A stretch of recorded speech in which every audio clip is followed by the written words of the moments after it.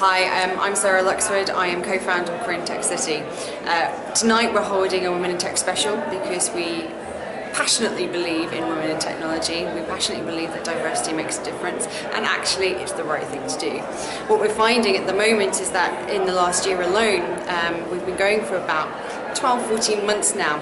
Originally we had about 1 out of every 8 individuals were female coming to our events. Now we have over a third. And the reason for that is we are trying to make this as widespread as possible. So we're doing that through a number of ways, from education, being able to demonstrate, mentoring, and then finally also being able to connect from the VC world.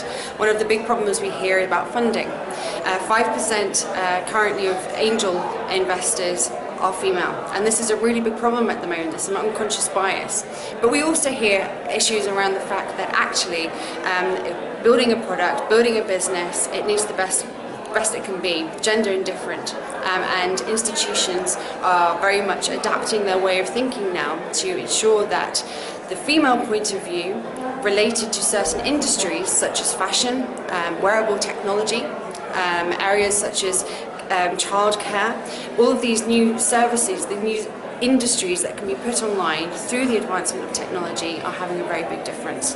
And that's what we're doing here tonight at Croydon Tech City and supporting women in tech.